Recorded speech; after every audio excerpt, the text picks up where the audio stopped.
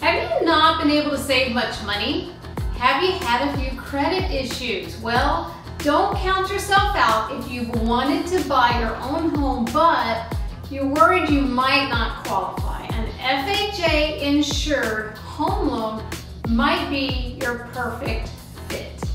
Hi neighbors, Catherine Newman, real estate agent with Allison James, here for your weekly bottom line, where today I'll highlight the basics of an FHA home loan.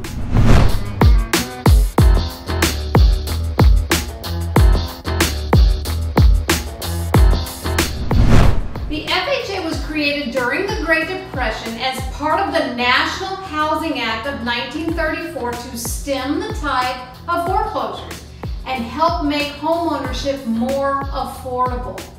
An FHA loan is a mortgage insured by the Federal Housing Administration, and FHA loans are popular among home buyers who have little savings or perhaps credit challenges. The FHA insures mortgages backed by lenders like banks and credit unions and non-banks. That insurance protects lenders in case of default, which is why FHA lenders are willing to offer favorable terms to borrowers who might not otherwise qualify for a home loan. Here are some basics of the FHA loan. 1. It's easier to qualify for an FHA loan than for a conventional loan, which is a mortgage that is not insured or guaranteed by the federal government. FHA loans allow for lower credit scores than conventional loans, and in some cases, lower monthly mortgage insurance payments.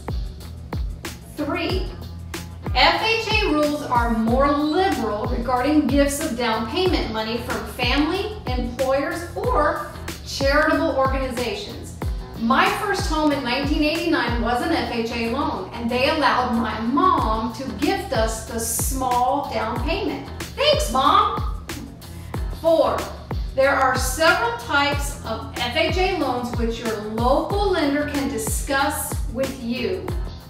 5. No matter which type of FHA loan you are seeking, there will be limits on the mortgage amount. These limits vary by county, and in Manatee and Sarasota counties, the house price cannot exceed $331,760. 6. You must have a certain debt-to-income ratio in order to qualify for a loan. The debt-to-income ratio is a percentage that shows how much of a person's income is used to cover his or her recurring debts. Lenders calculate DTI at the monthly level using the borrower's gross or pre-tax income, and the ratio amounts vary based on the type of FHA loan you obtain. Check with your local lender to see what these ratio limits are during COVID. 7.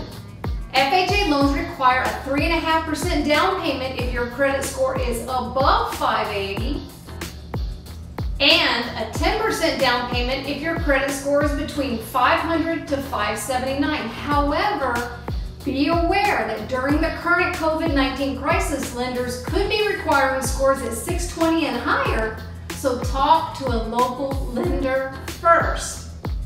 8. The house you want must be your primary residence and must meet the FHA's minimum property requirements, including health and safety. I hope these highlights have helped, but for a detailed explanation of the FHA loan requirements, which we'll go over much more than we have time on this video, I've attached a link below with complete information so you can decide if this type of loan fits your situation. And don't hesitate to call me if you'd like to find out if you can qualify for an FHA loan. I'd be honored to assist you in your home buying adventure. I'm Catherine Newman with Allison James. Thanks for checking out this week's Bottom Line. And don't forget, click the FHA link below.